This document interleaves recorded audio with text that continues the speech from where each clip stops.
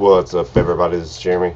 I asked on Twitter if everybody wanted a quick tip on how to speed up their internet, and got a couple of answers really quick that people obviously do want that, which I guess makes sense. But first of all, I'll go ahead and say this isn't going to work for everybody. Some people it might slow your internet down. Most of you guys, it'll probably speed it up though. You want to go into your network preferences. Then if you connect, via airport or Ethernet, whichever one, it works the same.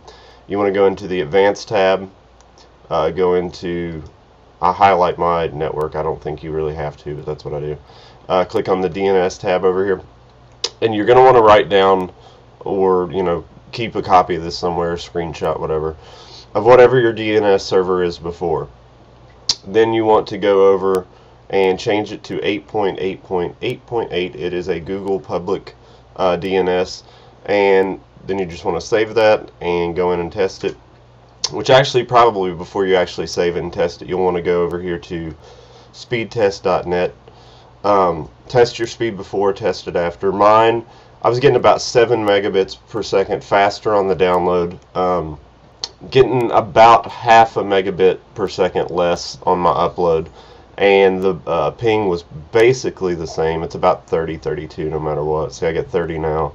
Download actually is going really slow, about 37, which isn't too bad in the middle of the day. At night I'll probably pull 50. My upload speeds, you can see here, it struggles to get over 5, where it gets about 5.5. A little under 5.5, where before on my ISP's DNS, I was getting 5.5 to 6 on my upload, but I was only in the middle of the day pulling about 32 on download. So for me, it's kind of worth it because I get more download than I lose on my upload. But yeah, I'm going to actually provide a link in here too, because they've added this new little feature called Speedwave, and I created a Speedwave, and basically it's people can come in and test their internet connections against mine. You can see the fastest I pulled, I've only done this once or twice, is 41 on my download. So go in, test your speed against mine, just something fun to do. I'll provide the link for this and all that. So definitely leave a comment and let me know if this works for you guys. Let me know if it makes any difference at all in your speed, if it makes it faster, slower, whatever.